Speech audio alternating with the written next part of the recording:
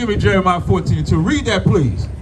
Jeremiah 14:2, Judah of mourning. Now we're going to describe how the Jews, you know, there's a set of white people that say that they are Jewish. The ISH, if I say I have a blackish shirt on, you ain't going to believe it's black. You're going to think it's something like black. If I got a bluish shirt on, it's not really blue. It's something like blue. So when they say they are Jewish, they're not really Jews. They're just something like Jews. But the Bible just said, read that again. Judah mourneth. It said the Jews would be in mourning.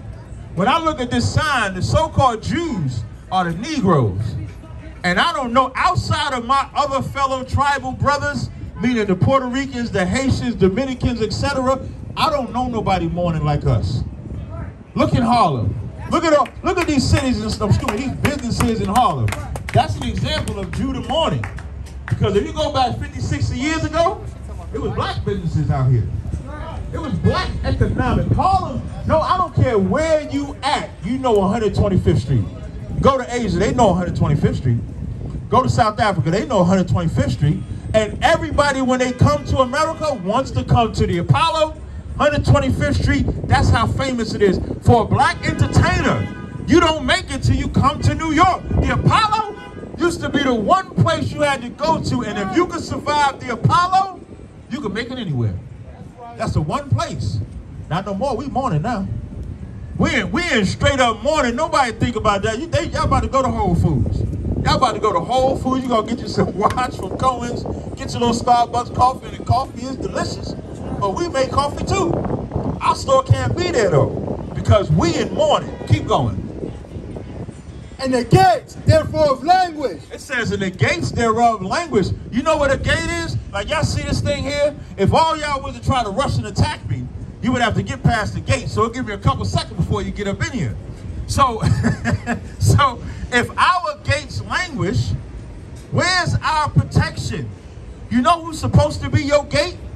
Your leader's supposed to be your gate. Your leaders are supposed to be preparing you, arming you. I ain't talking about arming you with a weapon. I'm talking about arming you where there's information, where there's knowledge, something that protects you from somebody destroying your gate. Right. Our leaders, let every race come and destroy our gate. All of them destroy. The Asians destroy our gate. The Africans destroy our gate. Whites destroy our gate. There's the Arabs destroy our gate.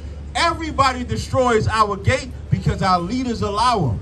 You know what your leaders say every time you try to do and build something together? You got to invite everybody in. You know what every other race say when they trying to build themselves together? We not letting nobody in. See the science? Right. They know how to protect their gate. We don't know how to protect our gate. So it says the gates thereof language. Keep going. They are black. They are what? Black. They are what? Black. They white.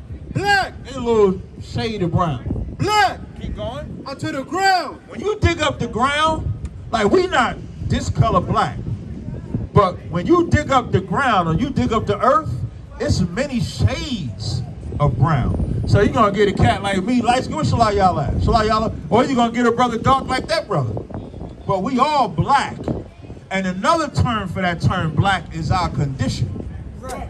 The condition that we in is black. We are not any other color but black. You go in your home and your father ain't there, you black unto the ground. Right. Your mama ain't there, you black unto the ground. You can't kick that weed habit because the white man said it's legal now, you black unto the ground. You out there sipping syrup, you black unto the ground. You live an alternative lifestyle, you black unto the ground. You do anything that is a detriment to the black community, you are black unto the ground. Keep going. And the cry of Jerusalem is gone up. That's the only thing we got in common, that we got in common. We cry every day. When you wake up in the morning, playing basketball ain't on your mind, having a drink of water ain't on your mind, what you gonna eat ain't on your mind. You know what's on your mind? How I'm gonna pay these bills. That's right. That's what's on your mind. You wake up with, I got this rent to pay, I got this car note to pay, I got all of this to pay. How am I going to pay it today? That's your whole life. You going to sleep to get rest from the stress. You're not going to sleep because you had a good day. You know, you chilled out with your wife, you know what I mean, saw a little movie, and then you come home and you going to sleep, because if you don't sleep, you'll stress all day. The cry come up. If we don't repent and serve the Most High, we'll never stop crying. Let nobody tell you cry. You know why? Because I never saw you before. But you a black man like me. And it works out. My whole life was trying to find something to follow. Had loyalty, every man tried to borrow. Felt pain and a lot of sorrow. Got betrayed, so packed, I didn't even have my heart broke. Living confused, about to lose hope. Cops got me on the side of the road like a sideshow. Need an antidote before I croak. Now I'm setting fire to rhythm man blues for this guitar smoke. Rebel with no cause, trying to find direction. The world got me vexed. Picked up a bad liquor habit that's hereditary from oppression. Felt like my life was on fire, trying to find an exit. Now look, 10 G's plus a good wreck. Sometimes a follower is a soldier, trying to find a good shepherd. Plus when you in hell, how do you excel? Wisdom the breath of life, I don't believe in fairy tale. Listen well to what I tell. No calling can cause pain, something that a rebel knows very well. Can't you tell I was sent from the Lord?